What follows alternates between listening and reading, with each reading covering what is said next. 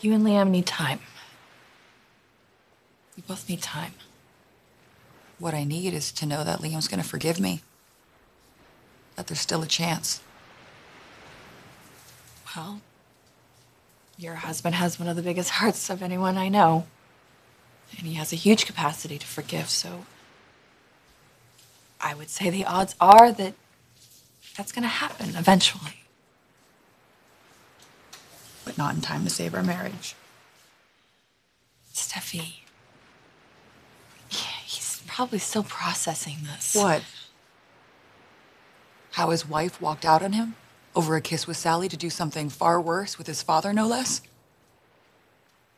Listen, relationships are hard. Marriage is even harder. You have all these expectations of the other person and expectations about how your life together is going to be. And you know that there are challenges, but you think they're down the road. And you believe that your love for each other will get you through them. And sometimes that's the way it works. And sometimes not. You were married to Liam before. And there was a baby that you lost, and it changed your relationship with him. No, it didn't. It didn't change our love for each other. That's always been there. I know. And that's what's allowed you to find your way back to each other, and it could happen again this time. So what you're saying is to be hopeful. Because that's exactly what I'm gonna be. I'm not gonna give up on Liam and me.